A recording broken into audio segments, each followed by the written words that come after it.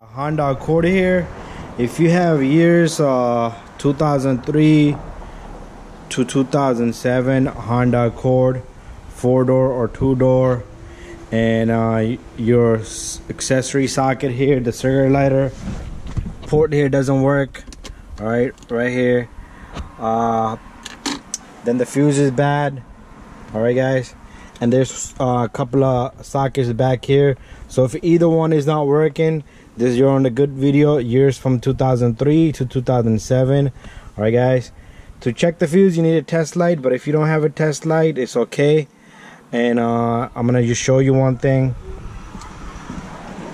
right down here. If you go down here by the foot panel here, you're gonna see something similar to this. All right, this is what you're gonna see down here. Let me just set up my light. Hopefully you guys can see it all. What you're gonna do is you're gonna put your finger right here. Well, let me position my light a little better will be better for everyone. Alright guys, right down here you're gonna pull this, just pull outwards. All right, put your finger in there like a hook, just like that, and get the light. It's not a good spot for the light. Alright guys, just give me a moment. There you go, that's much better. So put your hook, pull this, you're gonna pull this outward, just like that, right? Don't be afraid, just pull it out, right? To put it back in, all you're gonna do is you just push it back. So pull it out, and if you look on this cover here itself, you're gonna see the list of the fuses on this. All right, if you're looking at the list of this, and if you put it just like that, so the fuses are just in the same position you would see here, right? And plus they have numbers on it. So it says ACC here, right? That means accessory 7.5 32. All right, that's number 32 there. And then you can count backwards from this side. 1 2, it'd be a second fuse from that end. All right, so 1 2, and then if you go down here in the last row, you will see front accessory socket. All right, right there, FR accessory 15 amp. All right, so that's number 9. So if you look just like that, that's 1 2 3, number 3. So the second one in the top and third one in the bottom.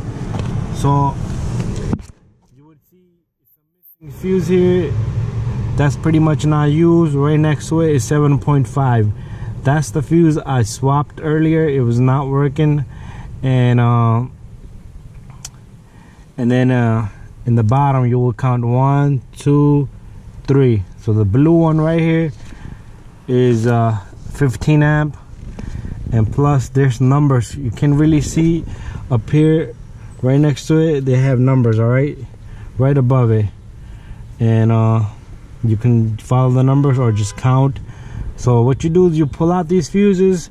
To pull out these fuses, you're not going to be able to do it just by fingers. You could either use a needle nose plier, or let me show you what you can use. All right guys, I'm gonna take my light with me. So what we're gonna do is we're gonna pop the hood. To pop the hood, all you do is you pull this right here, and the hood should release. And once you release the hood,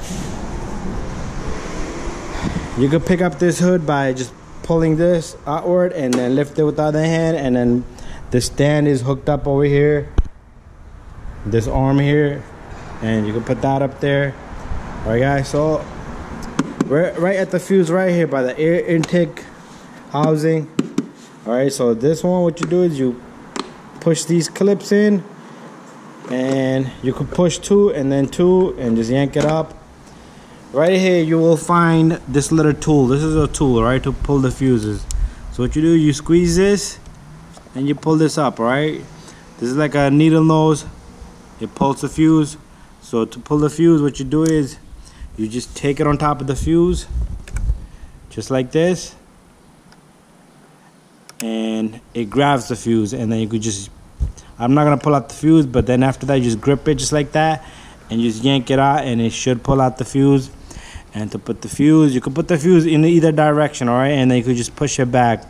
But I will suggest, and then you put this right back in here, right guys? So you could take this inside and pull the fuses from inside with this. And there might be a couple of spare fuses in this box.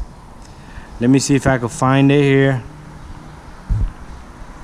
And it doesn't say here, but I'm sure there's spare fuses. You could buy the fuses from a regular store. And let me see if I can locate any spare fuses here.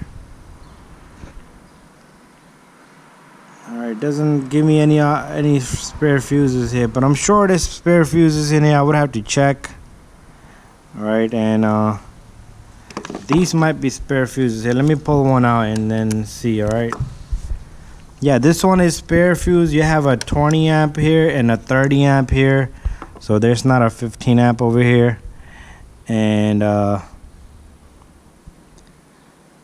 yeah, and then these are used, alright? So these two right here are spare fuses, alright guys? Usually the fuses will blow for those accessories because you connected probably a pump for the tires, or you using a DC to AC converter, and that would cause the fuses to blow. But try not to do that, guys. But if the fuses do blow, here's a video for you guys. Alright, thank you, and subscribe.